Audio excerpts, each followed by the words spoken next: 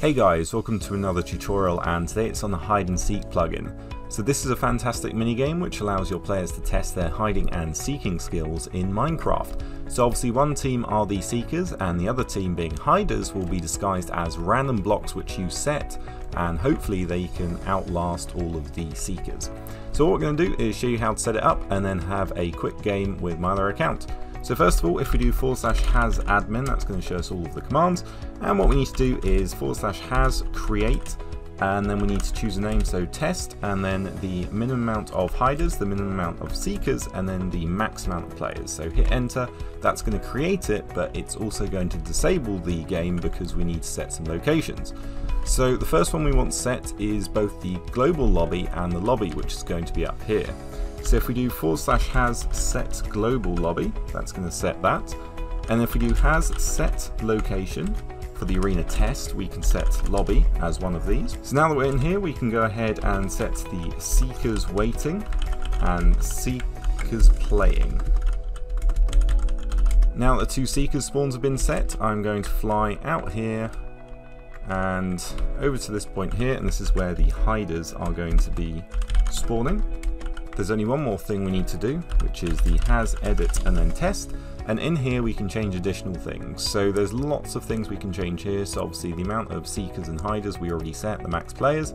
You can change the lobby time by clicking this to reduce the amount of time you have, for example, and we can go into arena blocks. So these are the default ones. However, what you can do is just grab random blocks that you might think would be good for players to hide as and pop them in there. So I'm just going to grab a couple, do the edit command again, and then you're just going to drag and drop all those blocks in here. So if you want to have the chance of spawning as a mob instead of a block, what you need to do is grab an egg, pop it in here, and then you need to name it mob : and then the names. This is a pig, like so. And then you can do has edit followed by your arena name, and then pop it in arena blocks, and now you could spawn as any of these or as a pig. And the final thing I want to show is the power up. So you can set power up locations by doing has power up add and then test, and then that will spawn one here that people can go to acquire a power up. Next you want to enable the arena, and then on the right save and apply, don't forget to do that, and then the game is ready.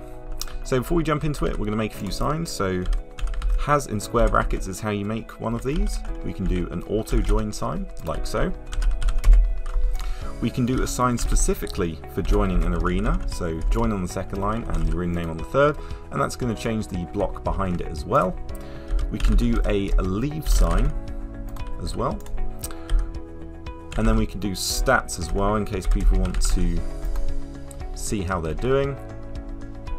And then finally, we can see who is the top player by doing top, and you can do 1, 2, 3, or whatever rank you want to look at. So if we right click stats, you can see all the information here, and we can jump into the match by right clicking. So when we're in here, there's a few things we have. We have the shop where you can increase the chance of being a seeker or hider, for example. There's various perks in here you can purchase if you wanted, and depending on how many coins you have, you can buy some of this stuff. Now if you have the correct permission, you can buy some of these trails to make yourself look cooler. But apart from that, we are ready to go once my other account joins. As you can see, my other account has joined the game, and it's counting down 10 seconds before we're going to spawn in. So as you can see, I've been selected to be the seeker, so I can start running about searching for the other player.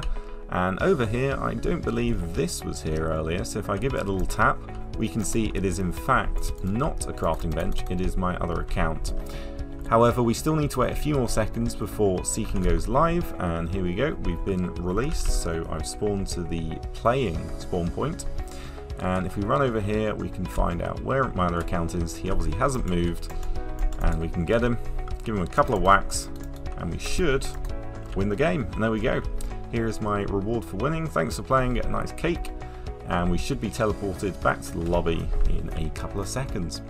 And there we go, that is how you'd play a match. Obviously the more people, the funner it would be. And here we are in the hide and seek folder. You can see there is a ton of YML files. So if we go into the config, that's the main one you want to be looking at. You can change stuff in here, so you disguise players as blocks, true, full damage, yes or no. and then the initial chance to be a hider is 60%, obviously you can change that.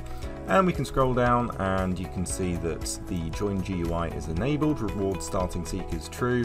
So lots of this you can just customize depending on what you want to do. And then when you get a hider kill as a seeker or a seeker kill as a hider, how many points do you get?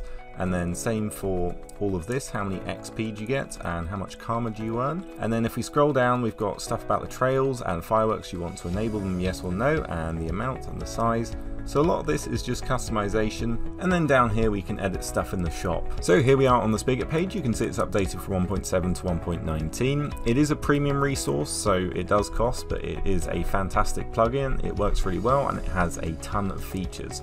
Now, in order for it to work, you need either libs disguise or eye disguise. If you don't have that, you won't be disguising as blocks, you'll be standing there. Here are the signs that we talked about, and if we scroll up a little bit, we have commands and permissions here. So if you want to check it out, head over to the link in the description. But that's it for me. Subscribe, like, comment, and I'll see you next time.